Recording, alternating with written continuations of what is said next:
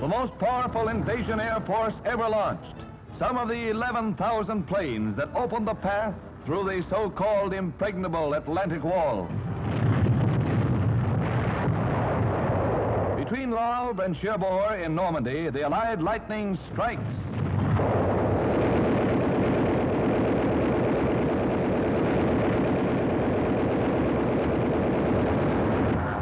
Backing up the mightiest invasion by air, 4,000 ships, combat and landing craft carry the war to the enemy by sea.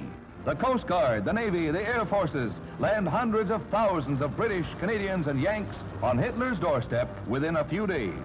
Isolating Cherbourg with its strategic harbor is the immediate objective. Landings are made under a naval barrage.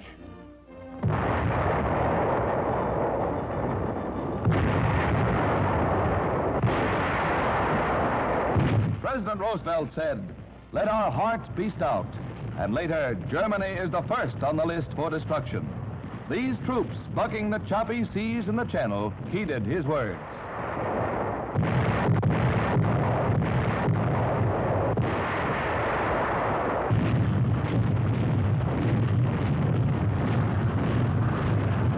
While landings were successful, we were not without our losses. Each hour, and the enemy's hedgehog defenses are ahead. This is the supreme moment of invasion. This is frontal assault on an entrenched enemy.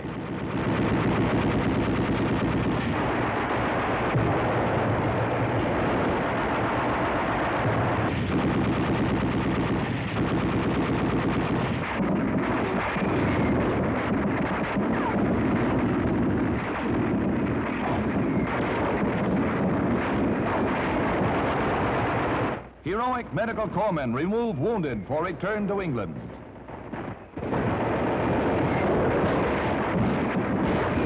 The first batch of Nazi prisoners, the supermen who believed their West Wall impregnable, and a Frenchman to whom the stars and stripes spell liberty. He's waited a long time for this. What he says wouldn't pass the censor. During the landings, the merciless pounding of the entire invasion area continues.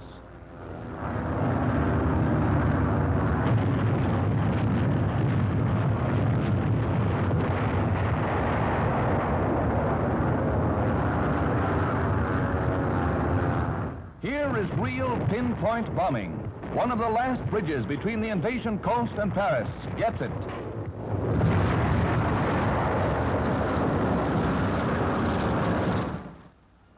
When the beachhead is established, heavier equipment is moved in.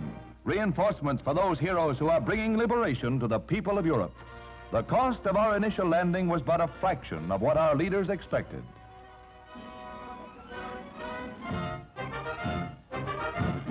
More than 10,000 German prisoners were captured in the first few days of the battle. And we know one Hun who's not going to peddle any more Nazi philosophy. The Allied advance is rapid as we mop up town after town. Some Yank will have a nice doormat when he gets back home. The Supreme Commander, General Eisenhower, holds an early conference with General Montgomery, the commander of English ground troops, and they see that all operations go according to plan. These are the men who will lead us to victory, along with General Omar Bradley with glasses, who commands our infantry. The cost of our first landing was low, but many wounded are returned to English ports, men injured in that first assault. Let these pictures remind us that there's still a long road ahead to Berlin. The bond you buy in this 5th War Loan Drive can help men like these on the path to victory. Now it's your turn. Buy that extra bond today.